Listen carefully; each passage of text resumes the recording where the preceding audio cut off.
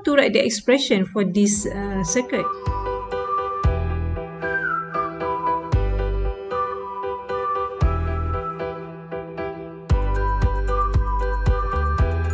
Assalamualaikum dan selamat datang.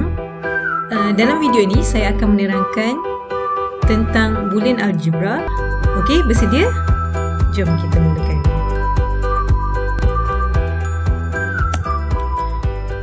Baik, di dalam slide ini saya ingin menerangkan tentang how to write the Boolean expression ataupun Boolean equation if you have the circuit.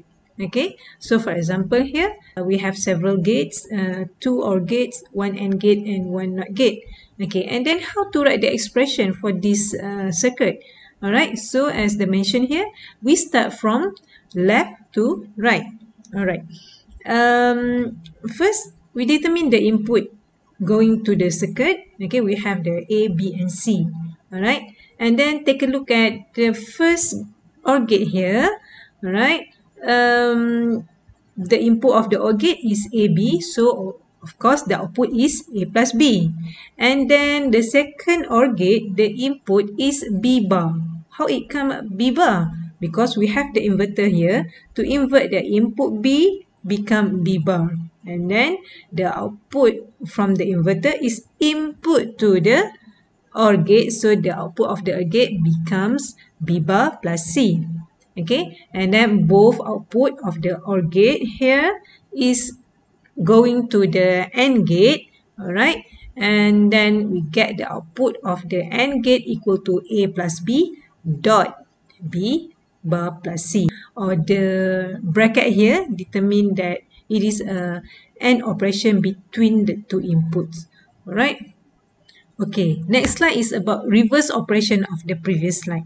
Okay, how to draw a logic diagram or a conventional logic circuit if you have the Boolean equation or Boolean expression. Alright, the first method is to determine the inputs, and then the second method is to determine which operation is performed first. For example, in mathematics, if we have the operation in the bracket, we solve the operation in the bracket first, right?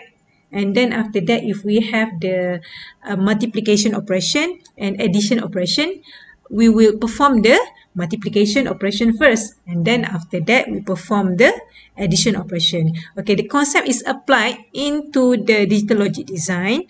Okay, but when we have the AND operation, so we will doing the AND operation first, and then after that the OR operation. Okay, okay. The third step is insert appropriate logic gates. Okay, you have to know what logic operation is applied to the circuit, whether it is a NOT operation, OR operation, or AND operation, where we need the AND gate for AND operation, or maybe we can use the NAND gate, NOT gate, and also the XOR gate. So it depends what operation is involved in the Boolean equation. And then finally, we draw the connection between the logic gates.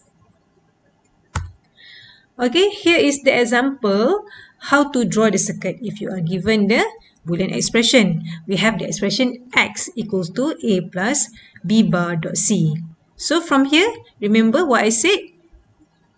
Which operation is performed first? Yes, the AND operation. Alright. Before that, the first step is determine what is the input going to the circuit. So we have 3 inputs, A, B, and C. I just write down all the input A, B, and C. So because the first operation is AND gate, and then the input of the AND gate is B bar dot C. So we need the inverter to invert B become B bar. So the output here equals to B bar, and then the input, the B bar and C is input to the AND gate. Alright, and then after that, the output of the AND gate is OR with A. Okay, so we get the output X at the end of the OR gate. Alright, next, example number 2. Y equals to A plus B bar dot C.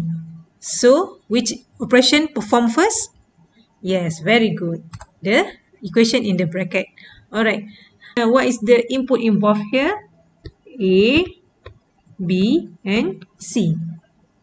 And then the in bracket is A plus B bar. So, we need the inverter here. The output of inverter is the B bar.